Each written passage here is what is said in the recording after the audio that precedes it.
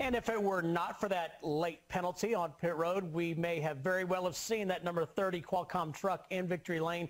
Neson Piquet Jr. kind enough to join us here in the hub. And, you know, Nelson, when you look at that race a few days later, is it good news because you ran as well as you did, or are you still, you know, sad or upset a little bit that you weren't in victory lane?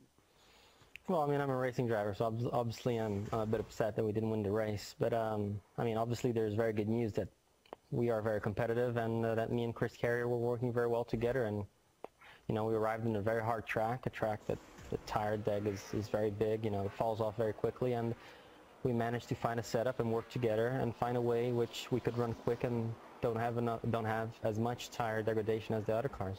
So I guess going to Kansas, a track where you also run well, you go there with some confidence, I would imagine. Yeah, for sure. I think all the mile and a half tracks, last year I did okay. You know, this year I'll do even better. Just, I think me and Chris were working better together. I think Turner Motorsports is going to provide us with even better trucks that I had last year. So I think there's no reason why. I think we're in a very good momentum at the moment. You know, Martinsville was my weakest point last year, and this year we finished 6th. So I think, you know, we're going to upgrade everything we had from last year, and it's going to be a very good weekend for sure.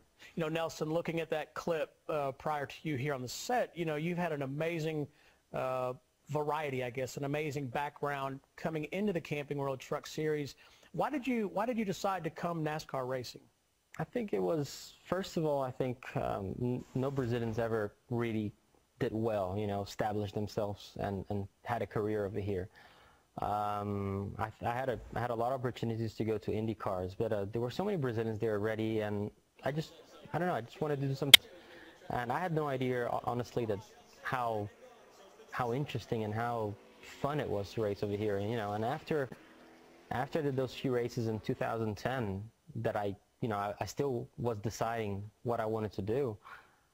I said, this is really interesting, this is really different, it's real racing, you know, we're always side by side, you know, and I decided to do a full season. And last year I figured out how wonderful it is to live in North Carolina, which a lot of people don't believe me, but I tell we believe you.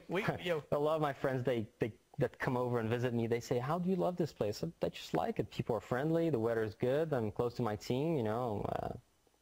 Living in America is a great country. I mean, my family never came a lot to to America on vacations. We were more of a European kind of vacations people. So I was also scared of living in America. I had no idea what it was going to be like, and every aspect of the racing, of the people, the culture, everything has been fantastic for me. But we're glad to hear. Ray Dunlap was here yesterday, and he said Neson Piquet Jr. is the real deal.